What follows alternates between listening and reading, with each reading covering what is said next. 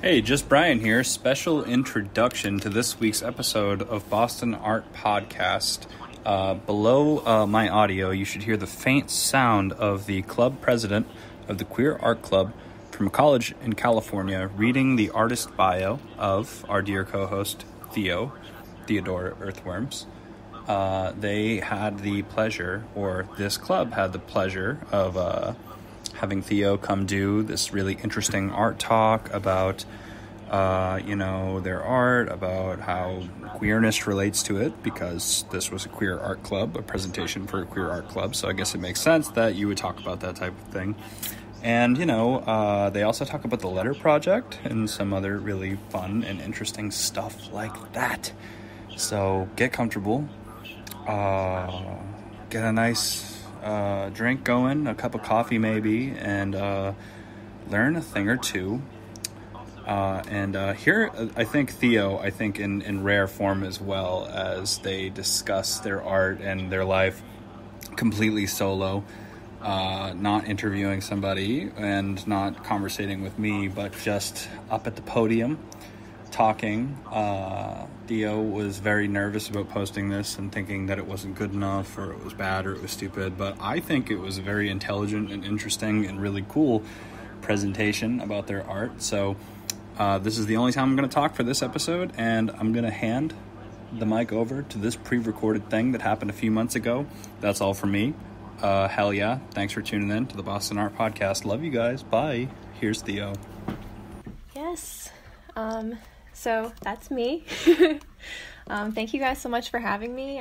My name's Theodora Earthwurms. My friends call me Theo. I make art under the name Earthworms. I am 23 and I live in Boston. I'm in Boston right now. So before I start, I did just want to say that I'm not getting into it in detail, but a lot of my work, as I mentioned, is process focused, which means it's pretty heavily informed by my experiences. So we'll be touching on topics such as interpersonal relationships, gender and queerness, mental health issues, eating disorder, and the coronavirus lockdown. So if anybody has a problem with that, I just wanted to let you know in advance. Again, I won't really be getting into detail, but it does inform some of my work. I'm just going to share my screen now so I can show you guys my PowerPoint as I'm going. Here we go.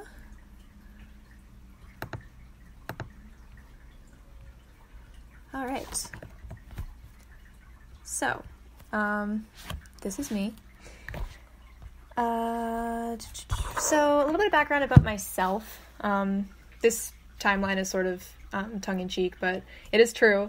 I've been taking art classes and been involved in the arts since I was a kid. I was homeschooled, and my mom, because I had the privilege of being homeschooled, she was able to stay at home. We were a low-income family because we sacrificed that income. So what she did was she volunteered at our local community art center in order for me to start taking classes. So I started doing that at about 3 years old and stayed there until I was about 10, took a break, went back in my teen years, and never really stopped. Through the community center, not through public school, because I was homeschooled K through 12. I started showing my work just locally around my town with the assistance of a lot of my mom's friends that she made through that art center, so that was really amazing.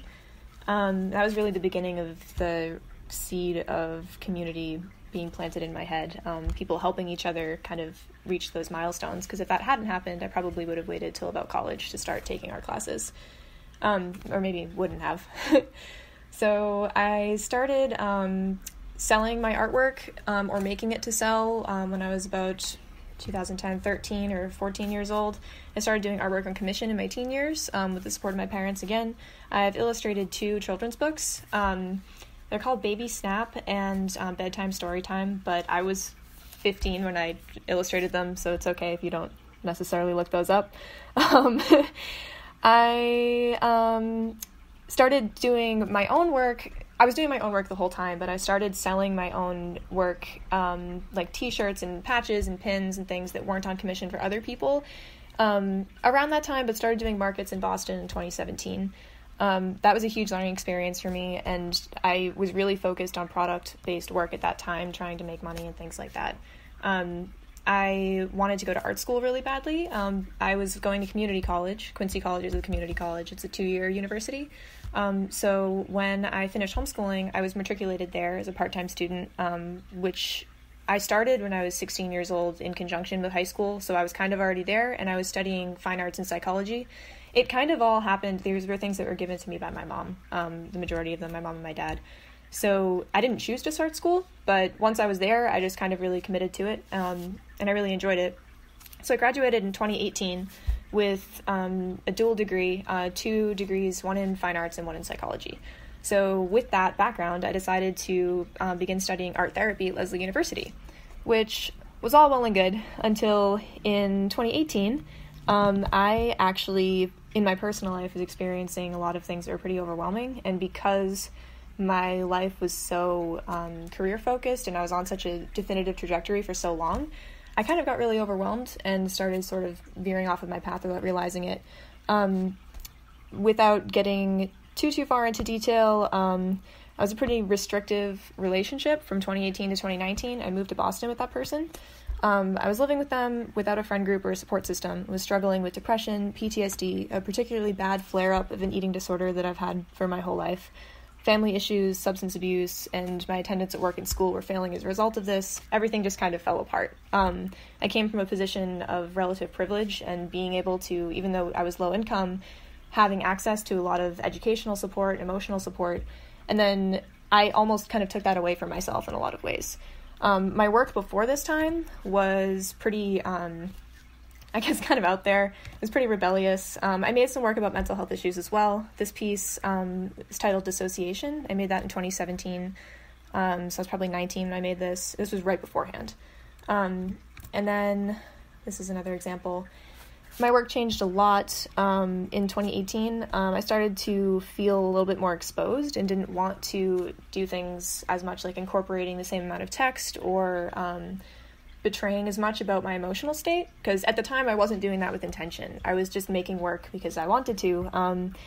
My work at the time before this, in 2017 and 2016, before that, incorporated a lot of text. It was often comedic or wry, poking fun at my experiences and exaggerating my feelings to make sort of entertaining visuals for an audience. I usually planned what I was trying to say, or I was making some kind of joke. Like, I was really influenced by punk band posters, graffiti, DIY punk aesthetics, and musical artists, actually, like Lydia Lunch and Death Grips and Titty Bats on Instagram, if you know them. So really kind of trying to draw attention to myself beforehand, and focused on going to art school, wanting to be a famous artist, and psychology was just sort of an interest that I had on the side, that I just pursued because I had a lot of credits in that field, honestly. And then after 2018, I started to notice the change in my work. This is another self-portrait from before that era. And I started to notice a lot of changes. A lot of my work became really introspective. I was sort of telling on myself in a lot of ways because this wasn't an intentional practice. It wasn't really reined in. It was still kind of nascent. I was a lot younger. And it started to make me feel a little bit seen. I started having people ask me about things that I was posting on my art account and different work I was doing, asking if I was all right. So my work changed a lot. In 2018, I also started my first semester at Lesley University. So I was a sophomore at this point, but because I transferred in from another school, I got jumped right into a program of people that started as freshmen for the most part. It's a pretty small private art school, so I was there on scholarship. I was also working full-time. A lot of people around me weren't at the time, which I'm very happy for them. That was great, but it had me very, very busy, and I just felt like a fish out of water in a lot of ways. It would have been a difficult adjustment anyway, but I'd also kind of cut myself a little bit off from the supports I usually utilized, and I was in a new city. So a lot of my work stopped using color as much, a lot less text.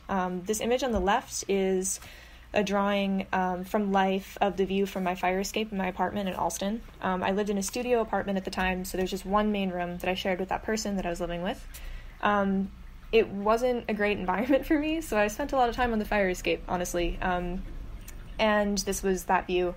My mom actually bought this piece for me. The piece on the right is a painting of a peace lily in a Cafe Bustelo can.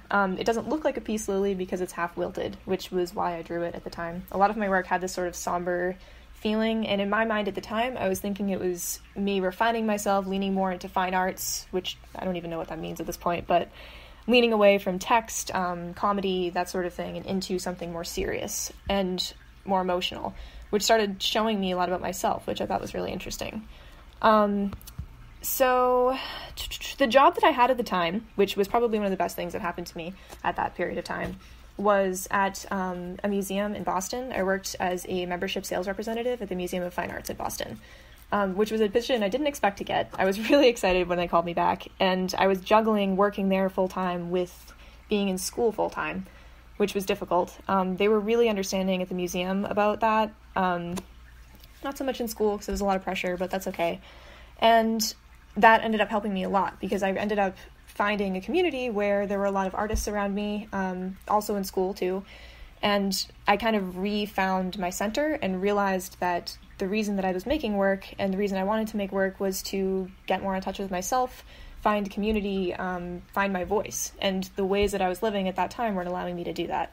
So I kind of came to a crossroads that was shown to me through my work and shown to me through the things I was seeking with my work, where I kind of had to step up to the plate with myself and value myself a little bit more to get the things that I wanted. So in the beginning of 2019, I started doing therapy. I'd actually been doing therapy for a few months, but my therapist convinced me to reach out to a group of my friends from work and ask them if there was a place that I could get alternative housing. One of them happened to be renting a room in a queer communist pagan commune in Somerville. Very big change. It was a huge moment for me in my own personal autonomy and leaving that relationship, leaving behind a lot of toxic things that I was intentionally engaging in at the time, and leaning into community, art, friendship, and analyzing my queerness for the first time in a long time, because I'd been in back-to-back heterosexual monogamous relationships until this point. Hadn't really come to terms with anything about myself. I'd been openly identifying as bisexual since about 2012, but hadn't really explored that. Didn't really know what to think about my gender at all. There's just I had a lot of questions at that time, and I kind of realized that they were important to address and not something that I should shove under the rug because of this. So I started to feel really emotionally fulfilled by my work in a way that I never had before. It wasn't about making a product to sell or about making something for an audience anymore. It was about me and about what I wanted to do. And if people looked at that after the fact and found value in it, that's beautiful. But it wasn't my job to show them that value, and it wasn't my job to earn that value. It was a therapeutic practice for myself. I actually had a moment in school right before because I did take time off of school in the beginning of 2019. When I moved out, it was finals week of the spring semester, actually. So that was a lot. And on the recommendation of my therapist, I took a semester off. I haven't gone back yet. I hope to. But yeah, it ended up being a lot longer because of the coronavirus pandemic and online schooling. I admire all of you guys for doing that. But for me, I have a lot of internships I have to finish, and where I was in my degree, it wouldn't really make sense right now to go back. But I will be soon, hopefully within the next year. Anyway, after I did that, my work changed drastically, and that really fascinated me. This is a piece that I did. I started going to art shows. I started live painting. A lot of my friends were musicians. I reached out to new people in Boston that I didn't know before, because I had not very many friends yet at this point in the city. I'm only from an hour south, but a lot of my friends had gone to different states and things for college, so I was kind of planting new roots in this place. I started experimenting a lot with color, bringing back text, but in a less ironic way and kind of a more poetic way. Not literally saying what I meant, but alluding to it. This is an example of that. This is another piece from around that time. Like, compared to the work I was doing before, drastically different. A lot of people didn't even know that it was the same artist. But yeah, I started really trying to reach out to my community and the people around me. So what resulted in that was the Virago Collective, which I founded, I'd say that would be maybe the summer of 2019, with one of my roommates at the commune house that I was living in. The intention of the Virago Collective was to essentially build community, because I started talking to a lot of my friends and coworkers about the things I was thinking about and a lot of my experiences at that time. And I found that a lot of them, even though maybe it wasn't as severe as the things that I'd gone through, or maybe it wasn't as black and white as abusive relationship or dropping out of school or something, maybe weren't finding that support. If you're not familiar, Boston, as much as I love it, this is my home city, but it is a very collegiate institutional place. If you are an artist that is low income and not connected to an art school, or doesn't have any kind of backing like grants or financial support from a family member or friend or someone who is a patron of your work, it's really difficult to find a place to do your work. A lot of apartments cost, well, on average, like I'm paying $865 for the one I'm in right now. It's the biggest apartment I've ever been in, and I've moved 4 times since I've been here. But it's expensive. It's easily $1,000 just for basic needs every month. Paying for a studio space is not really an option for a lot of people, and that can be really limiting if you are an oil painter, if you're not working with watercolors and inks. I was lucky enough that I typically do work with pen and inks, just in things I can carry in my backpack, but it really limits the mediums you can experiment with. So, because I was living in a commune house, and a lot of people that lived with me, even if they weren't artists, were supportive of the arts, we decided to create this collective together. There was just a bunch of people that worked at either different museums in Boston or went to different colleges in Boston that were willing to share their institutional access. So we would meet up once a month. We published a manifesto as well, just of things that we believed that kind of back up what I'm saying right now. This is an excerpt from it. It's available I could repost it on my Instagram, Earthworms. The Instagram for this collective is no longer active. It's under Arts for Mutual Aid if you're interested. The whole thing's published there, but essentially, we would meet once a week from 6 p.m. to midnight and essentially open the house to whoever would come, which is kind of crazy in retrospect, but that's what we did. And we just shared art supplies and a space. We were lucky enough that our apartment had 2 common areas. It had a big main room and then a kind of smaller living room that were connected, like open format. So we just put drop cloths everywhere and invited everyone to come in. And we did open critique. We were teaching each other things. We had one night where we did live figure drawing with nude models. We had one of my community members one of my roommates, Lindsay O'Connell, actually did a unit on American Sign Language and made a whole PowerPoint and just taught a free class, essentially. And the whole point was supporting one another and giving each other access to things. For a short period of time, we had people that worked at different museums. I don't know if you're familiar with this, but if you're a museum employee and you work the front lines, you are allowed to bring in a certain amount of people. I mean, before coronavirus, you were allowed to bring in a certain amount of people anytime with free tickets. So we had people that were willing to give their tickets away to people that maybe couldn't afford a membership to that museum. Just really trying to make it so that people that didn't have access to a college or to benefits from a job could still get those things and kind of experience the culture and the riches that our city had to offer. And making it so that nobody wound up in a situation where they were just making work alone. So I think I talk about this on my podcast as well with Brian Huntress, but I think part of the problem with product-focused art making, although it is totally valid, there's nothing wrong with doing it. I do it. I think everybody does it if they want to pay their bills through art. If you're making a product to sell, you're thinking about your audience. You're not thinking so much about yourself. You're appealing to something. It's like making a post on Instagram versus just taking a picture of yourself as you are, or maybe just going about your day. It's not a great example, but and the problem that arises there is that you don't talk to a lot of other artists about the process. When you are networking, you're giving each other business cards, you're showing finished work, you are sharing your product, you're establishing your value based on what you've accomplished already.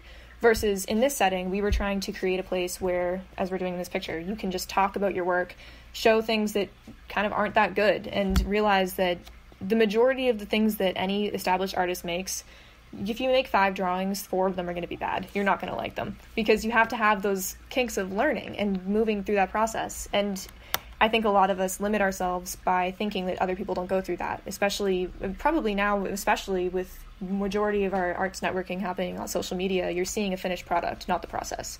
So this was a process-focused collective. This doesn't mean we weren't supporting each other in the sense of selling finished work, but the process was the most important piece for us. So that was amazing. It ended up becoming a real calling for me. This is the definition on Wikipedia of what process art is. It's an artistic movement where the end result of art and craft is not the focus. The process of making is the most relevant aspect, if not the most important. Art-based research is a similar thing that I discovered while writing the Virago Manifesto that I thought was really interesting. It's a mode of formal qualitative inquiry that uses artistic processes to understand and articulate the subjectivity of human experience. So, there are a lot of definitions for that. I don't claim to be an expert on that, but I took that idea and I rolled with it in terms of my fine arts work. Concurrent with Virago, in the beginning of 2020, I went to a treatment program at Arbor HRI for my eating disorder and mental health issues. And during that time, I studied DBT, dialectical behavioral therapy, and was also a patient of DBT. So that was interesting. I also had an art therapist at that time, which I'd been studying this for about 6 years, but I'd never been on the patient side of these things. And it's funny how much internalized stigma you wind up having, even being in that field. You don't think of yourself as the patient. You think of yourself as the person with the answers. And there is no person with the answers. In fact, the patient might be the one with the answers when it comes to something like art therapy. So I started making a lot of work about that. Removing it from a clinical setting, to back up a little bit before I move into what happened after lockdown, I started trying to really focus on harnessing that process of focusing on the process and allowing myself to make more work that wasn't good. If you look back at my older stuff, a lot of it was pretty technical. This piece, I don't know how long it took me. I think it probably took about 6 months. I do have a habit of doing that, getting really, really stinking my teeth really hard into a piece to make it perfect, and it never feels like anything's done. That's fine. I don't think that's a bad thing necessarily, but it has prevented me before from finishing pieces. I'd leave things in my sketchbook because it wasn't good enough or something wasn't right, and it would never get seen. And that almost devalues all the time that you spent with that piece of work. So what I started trying to do is make more pieces like this, where, as I mentioned, I started doing live painting gigs where I would go to a show where there was maybe an acoustic band playing or something, and on a separate stage I'd be painting as well, so people could see me in my process. This is a piece that if this were in my sketchbook, I might not even post this. But I did it in person, and there were people watching me, and it was really rewarding to me to see that they valued that, and really looking at the work and watching the process, which is what I was essentially performing, was the process of making. It wasn't about the finished piece. Nobody purchased it. It wasn't up for sale. The value was the process. And I was kind of trying to show that to myself as well. So with that in mind, then came 2020 and the coronavirus lockdown, and everything that came with that completely changed my world, because at this point I'd been building a very nascent sort of practice for about a year of trying to connect other artists, trying to connect with other artists to learn from them, person-to-person interactions, sharing those like behind closed doors moments in person. And suddenly everything was closed doors. I got let go from my job at the Museum of Fine Arts. I was furloughed for most of the year, but they eventually let me go because in-person sales isn't really necessary right now with limited capacity.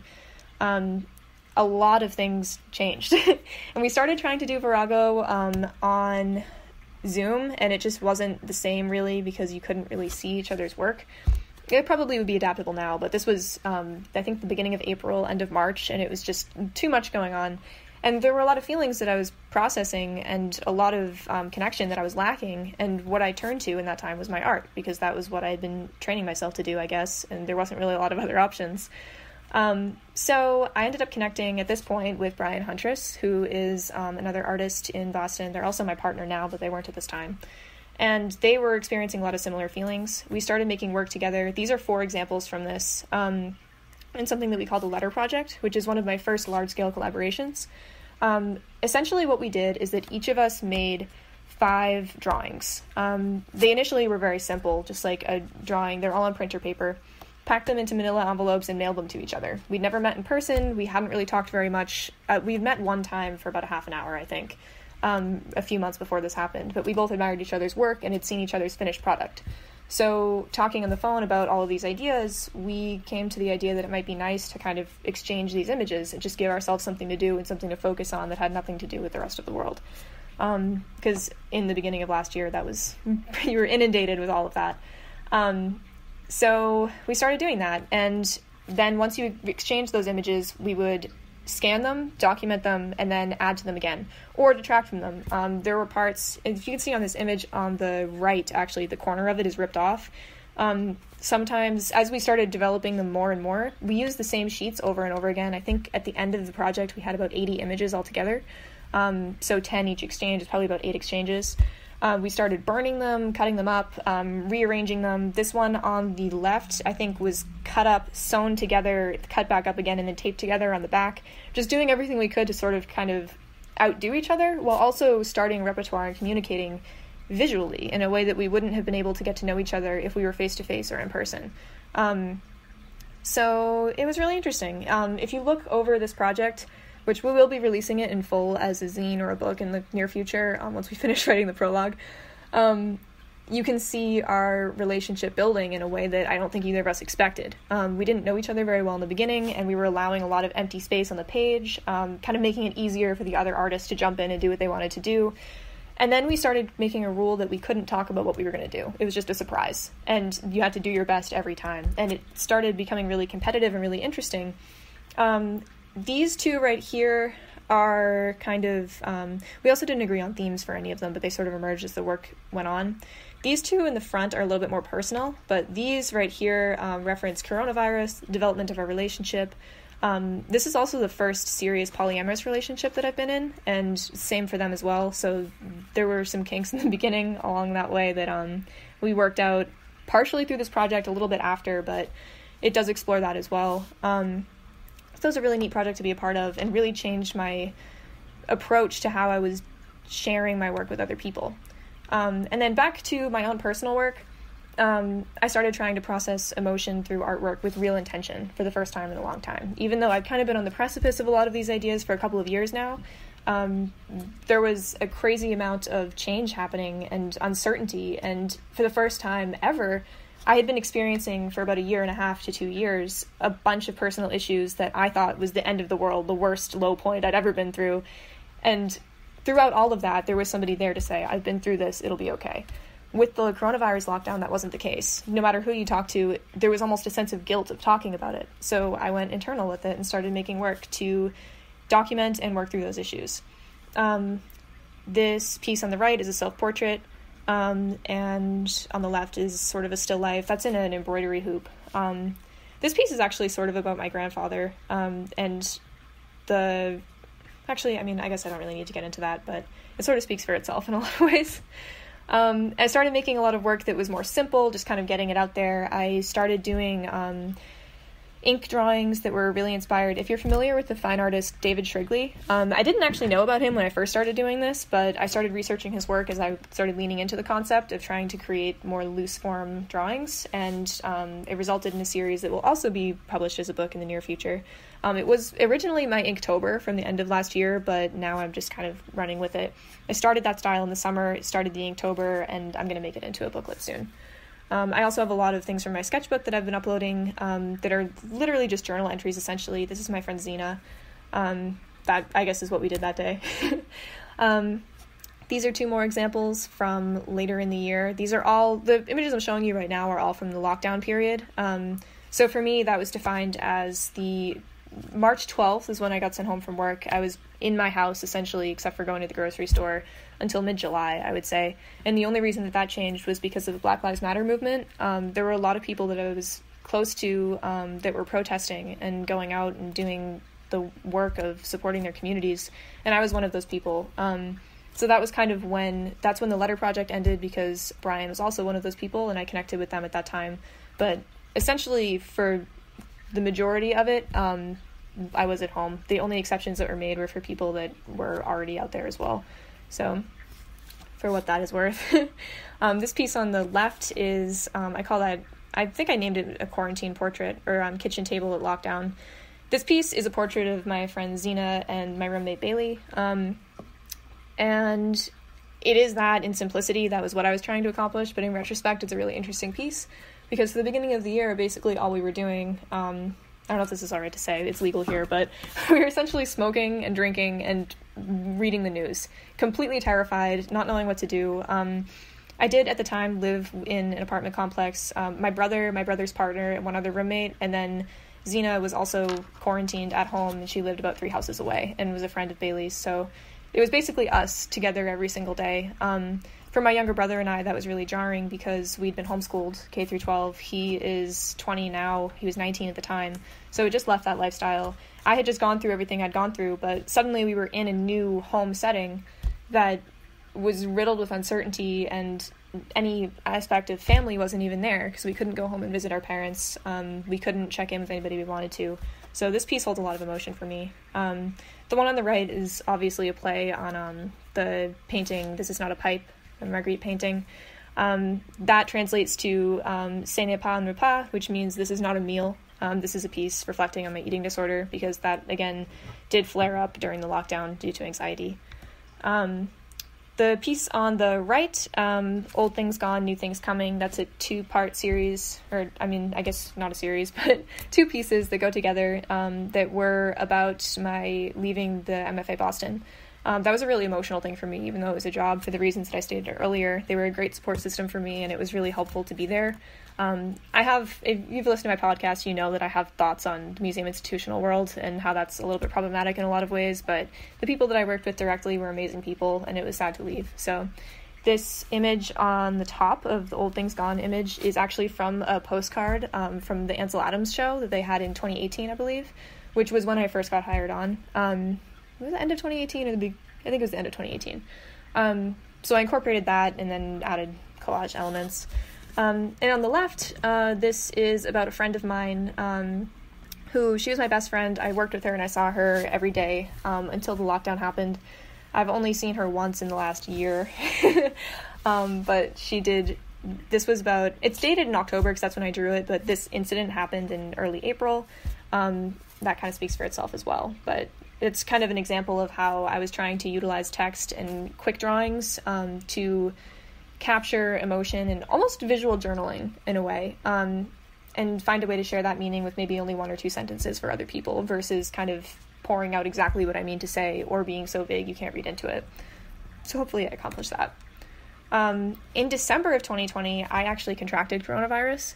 Myself and my partner were both exposed, and I don't know if you'd call this luck, because it would be more lucky if we never had it, but they had moved into a new apartment that happened to be set up in such a way that their bedroom was away from the rest of their roommates, and they had their own bathroom.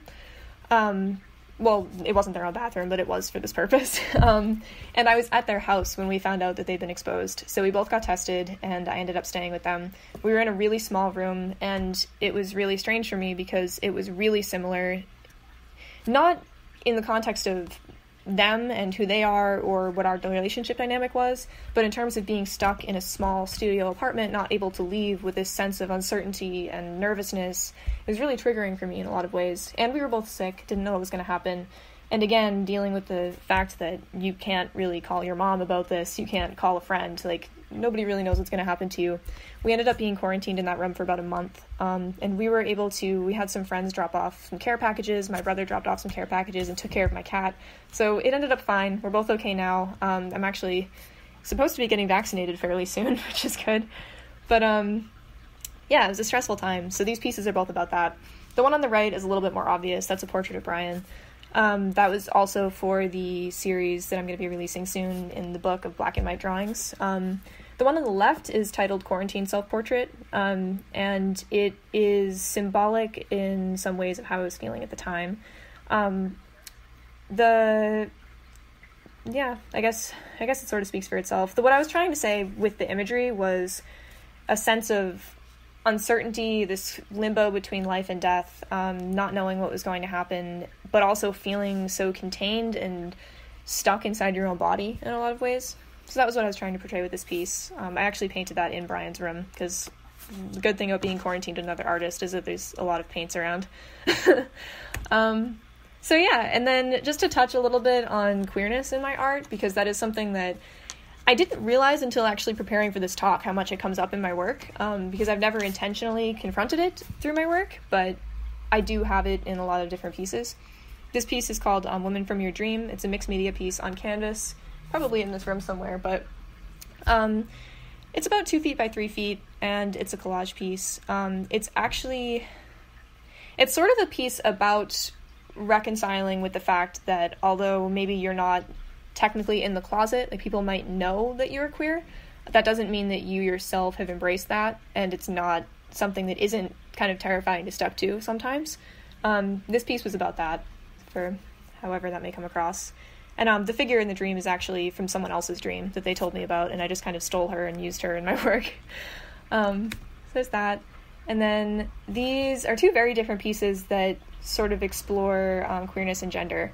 This one on the right is actually behind me right now. It's a pretty large-scale mixed media piece. It's mostly acrylic on canvas with some printed elements that I Mod Podged onto the canvas. And then I have some flowers, some plastic flowers that I found on the street that I attached to it. So the one on the right is, I called it AFAB, for assigned female at birth. It's about gender and the ways that other people perceive you based on your gender. I've had a lot of questions about this piece because I had it hanging in my studio for a while. It took me about 4 months to finish, and then when I did complete it, I brought it home and hung it in my living room at my apartment. So a lot of people have asked me if it's a self-portrait, and obviously there's a lot of imagery and pictures of myself in it. There's a picture of me as a child in the bottom right-hand corner, mirrored on the left with a picture of, it's a little dark in this scan, but a picture of a mother bird feeding a baby bird. Everything else in the image, I would say that image on the bottom right is the only actual depiction of me.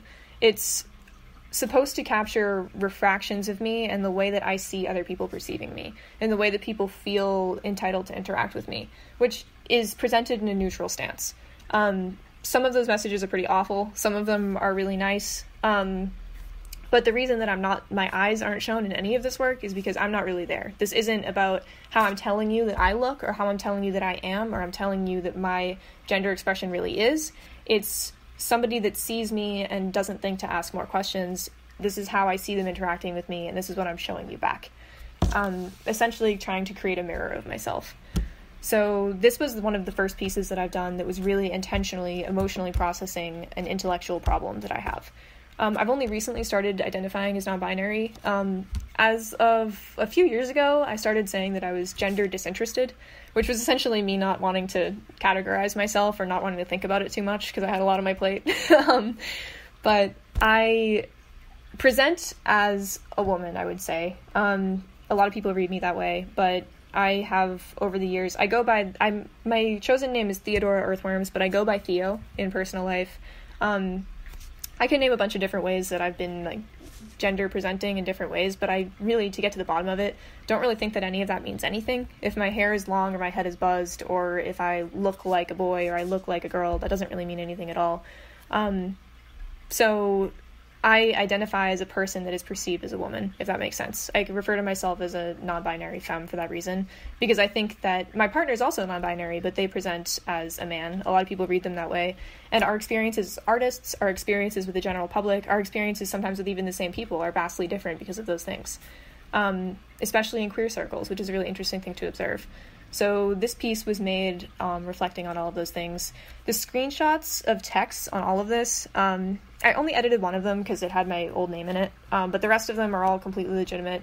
It's just how they were. I just collected them over the course of a few months, and it was just kind of a sample of the way that random people on the internet interact with me based on what they see, which something that I kind of was trying to posit with this piece as well.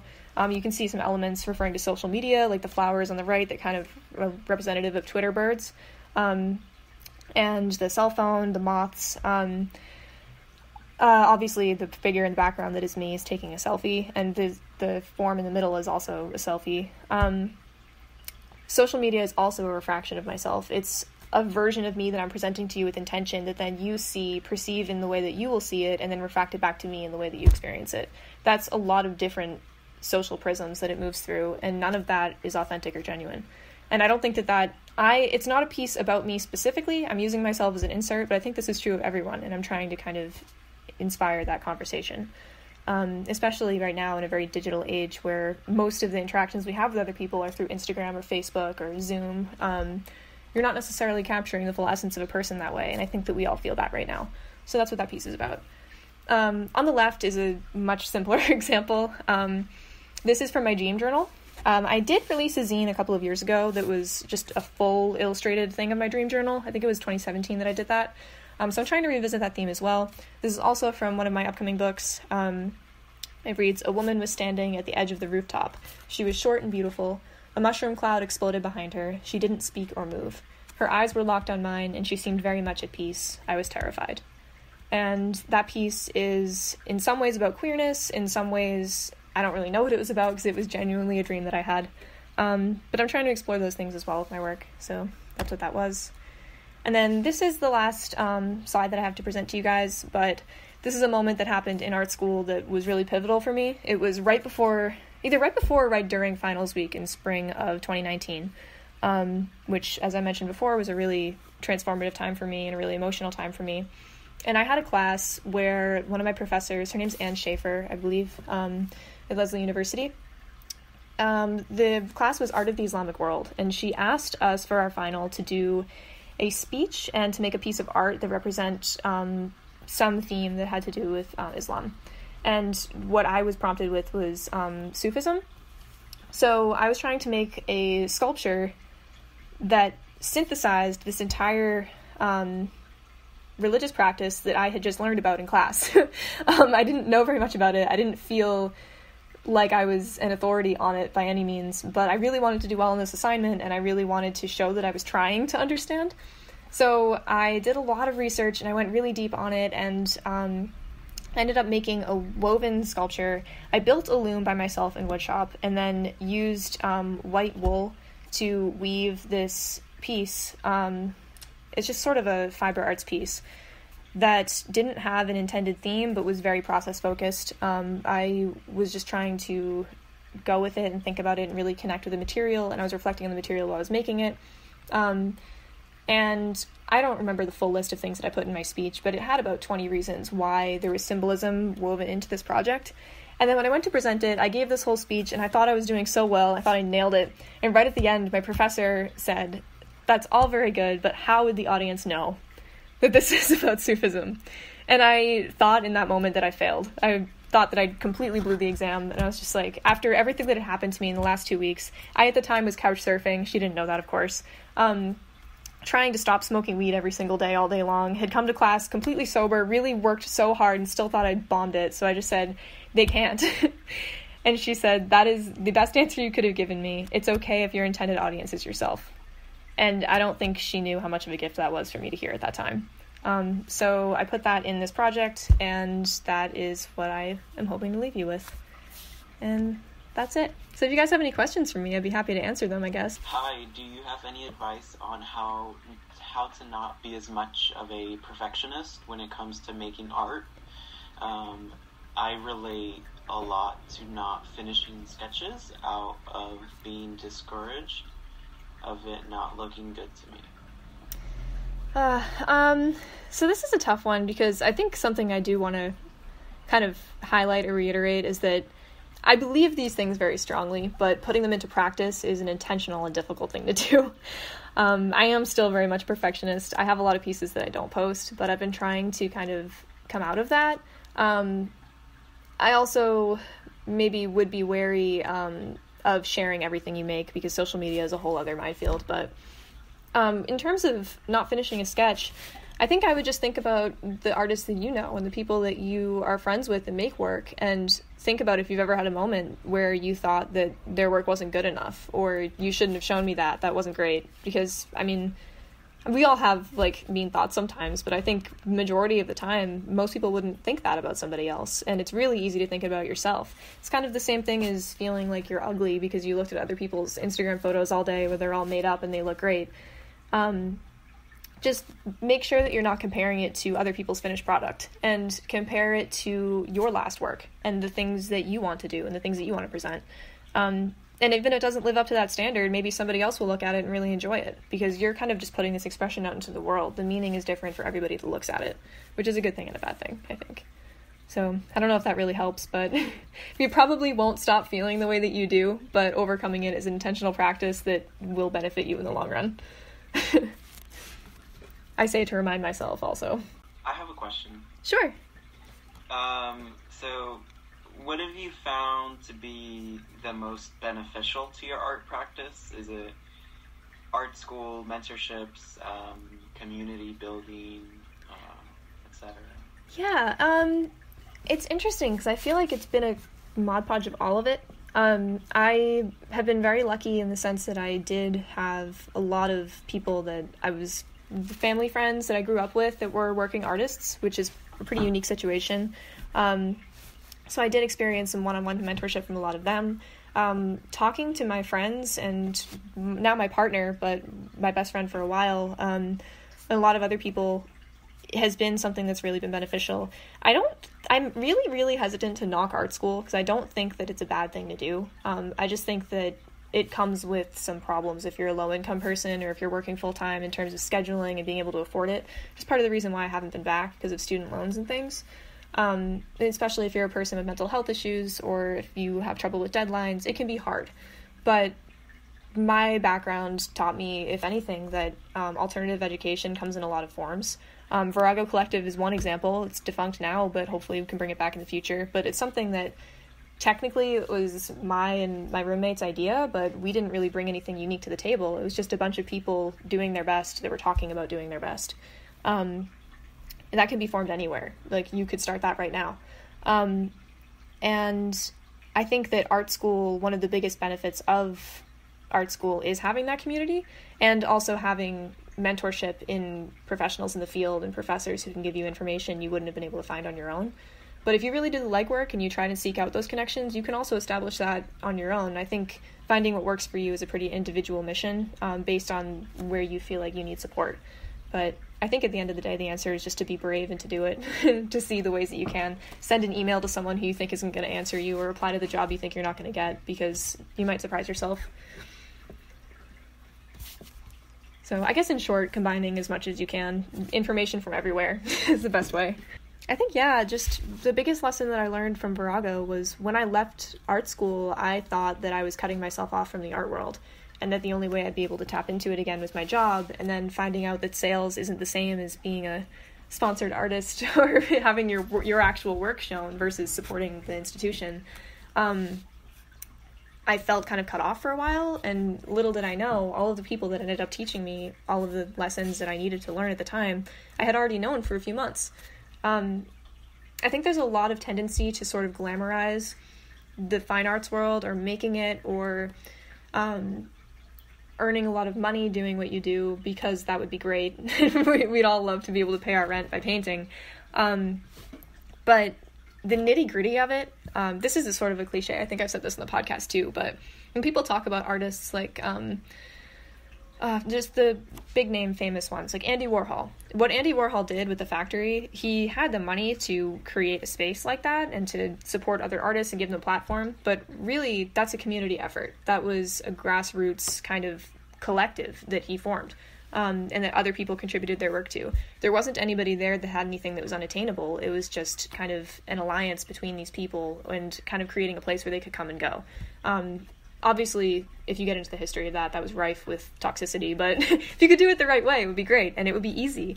It would just be about dedication. And when you think about artists like Vincent van Gogh, for example, is a really good one, because he was an alcoholic, he was mentally ill, he didn't have gallery connections, his work wasn't really seen for a really long time, he died pretty young, but he was making beautiful work the whole time.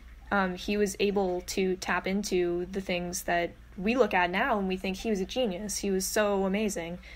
But you might walk by someone like Vincent van Gogh on the street and not look at them twice. The seed of what your art is honesty and dedication to whatever it is you're trying to make. If you're trying to send a specific message, if you're trying to just teach something to yourself, if you're trying to work through a process, if you're trying to represent something in terms of realism, if you're trying to go through abstraction, whatever it is, you're using your education and utilizing these tools to further your own work and strengthen your own voice. But that voice starts with you. That's already there. You just have to keep nurturing that. So, yeah. I'm not sure what my point was with that, but I feel very strongly about that. It's something that I, in the past, have not believed and have a tendency to question myself on, but every time that I end up leaning into it again, it finds some pretty amazing things and have met some pretty amazing people. So there is another question. Perfect. What has been the most fulfilling artistic achievement of yours thus far into your career? That's a tough one. I think every time that I achieve something new, I feel completely overwhelmed by it. I was very excited about doing this art talk, for example.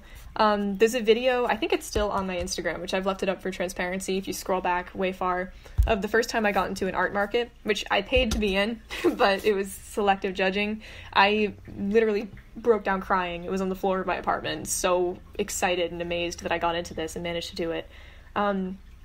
So in terms of what's most fulfilling, I think Virago Collective is pretty fulfilling because I wouldn't necessarily call that my achievement, but it taught me and the people in my group a lot.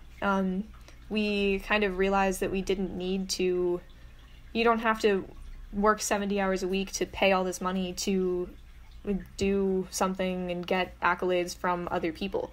that helps you, and it's definitely a legitimate way to advance your career, but it's not the only way. And I think that was something I didn't really understand, and I felt like I was locked out of this world if I didn't get scholarship or didn't get straight A's or didn't stay in school, which at some point became unattainable for me. So I think just every single time that I've realized that I had the capacity to do what I wanted to do and was able to show that to other people was very fulfilling. Not necessarily showing my own worth to other people, but showing their own worth to them, or helping them understand that. That's what I ultimately want to do. That's why I was pursuing a career in art therapy and arts-based research, is because in the future I would love to be able to make that my actual day job. And then there's another question. Hi, would you mind talking more about the collaborative letter art you and your partner made? How did you come up with that idea? What inspired you to exchange art like that? I really love that you two made art like that. It's so intimate and inspiring. Oh, thank you. Well, this is, I mean, I'm a little bit embarrassed to say this, but I guess it's not really corny, but we met on New Year's Eve, and we hung out for about a half an hour. But to be honest, which this sounds so awful now because I didn't know a global pandemic was coming, but I was sick, so I didn't really remember what happened at the end of the night because I was super tired. I think I fell asleep on the couch. So technically we met then. But we'd been familiar with each other's work because we ran in similar circles, and I think I followed their Instagram. And we talked about art before, but never really beyond like nuts and bolts fine arts history. Like maybe we'll meet at a museum, and it never happened, kind of. And then one day, I think I messaged them and asked them if they'd want to watch a documentary with me on Zoom. Because most of my roommates weren't artists. A couple of them, I had one roommate who was a photographer, and my brother is a writer, but they're different practices. Like, nobody else really cared about, like, Renaissance paintings or, like, Dutch still life or whatever. So this was a person that I didn't really know very well, and a new friend I could make in these weird circumstances. So we exchanged phone numbers, and we called each other, thinking it was going to be, like, a half an hour networking conversation, and it ended up being a couple of hours. And we watched the documentary, The Artist is Present, which was made about the artist, she's a performance artist, Marina Abramovic, which, as a side note, performance art is a great example of process art. And that show was a great example as well, because she was involving the viewer in the process. If you're not familiar, I talk about this in my podcast for a while, actually. It's coming out today, if it's not up already. But she essentially sat at a table in MoMA, Museum of Modern Art, and looked into the eyes of one person at a time for about, I think, 5 minutes. And it really caused a lot of people to have a lot of emotions. And in that documentary, also, she talks about her relationship she had over the years a long while ago. She's in her 70s now, I believe, but at the time she was in her 20s, 30s, 40s, with the artist Ule, who's also a performance artist. And they were in a relationship, and they made a lot of art together. And it was really interesting thinking about when you get to know a person and when you talk to someone, you do kind of create this friendship, which you as one separate entity and they as one separate entity might go about life one way. But when you're together, that bond is almost a third entity. Like, you act in a different way. It's a different social face, which that's a whole other topic. But that is a concept in psychology and sociology, is that kind of blending, that union of two people is a very unique, like, no relationship you have with anybody else is the same as that one experience, which is kind of a cornerstone of my belief in polyamory as well. So we were talking about a lot of that, and they asked if I wanted to make art with them. We were thinking about the idea of that kind of blend, and we decided to do it through the mail because we couldn't see each other in person. Maybe if it were different circumstances, we wouldn't have even met, but this was how this came to be. So we got off the phone, both of us made 5 drawings. They were just literally like number 2 pencil on printer paper because we were at home, and put them in the mail, sent them to each other. And then we both received the envelopes, we both added on top, and then put them in the mail, sent them back. And we started, around this time, we were talking on the phone every night, but we banned each other from discussing what we put in the envelopes. At one point, this is kind of weird, but they sent me one, and I was living with my younger brother at the time, who, we're very close, he loves me very much, but he makes fun of me sometimes because I'm coming from different creative worlds. And I received an envelope from Brian that it had been a drawing of a person, and then they actually cut off a chunk of their own hair and glued it to the page and sent it back to me. And I opened the letter in my living room. My brother saw me doing it, and he was like, "Oh my gosh, Theo, you can't send that to this person. They're not going to want to talk to you again." And I was like, "They sent this to me." And he was like, "Okay, bye. I'm going in the other room now." We realized that we connected a lot in this kind of third element of like this blending of personality, but also blending of art styles, in a way that we couldn't have maybe come across if it was a planned, intentional thing. And it really just was a result of sharing the process. So it was interesting. And then over the course of the months, we started actually dating. They had a primary partner at that point, and that relationship ended, and we went through a lot of things. I think it touches on protests, Black Lives Matter movement, coronavirus lockdown, the uncertainty of when you were going to be able to see other people again, the uncertainty of if we'd ever be able to meet face-to-face. We didn't even know if that would be possible. So it kind of was a conversation about the things we didn't want to talk about on the phone, and the things that we wouldn't actually say in black and white, or you wouldn't write in a text, but maybe you can see it in retrospect through the nuance of these images. The reason it's taking so long to put into a book is because we now have to write a foreword explaining all of that. It'll be coming soon. We're almost done with it, I think. So thank you so much, everyone, for having me. It's really nice to be able to talk about this stuff. If nobody else has questions, I think this is a good time to stop. It's already 1 o'clock. So, yeah. Thank you, everyone, for coming. Yeah, thank you. It means a lot. And thank you, Theodora. Yeah, thank you so much for having me and hearing my stories. Many people are saying thank you in the chat. I know. It's really nice. It is really nice.